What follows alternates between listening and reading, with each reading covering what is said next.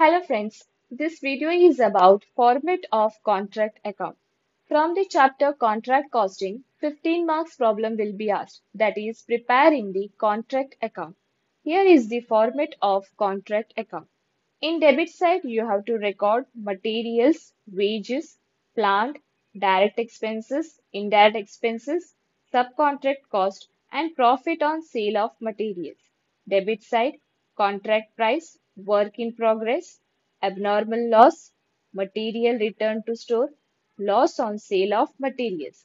If you get the difference amount in debit side, you will get notional profit. And if you get the difference amount in credit side, you will get notional loss. This notional profit is distributed between profit and loss account and reserves. For detailed notes on the chapter Contract Costing, subscribe my channel Avneet Academy.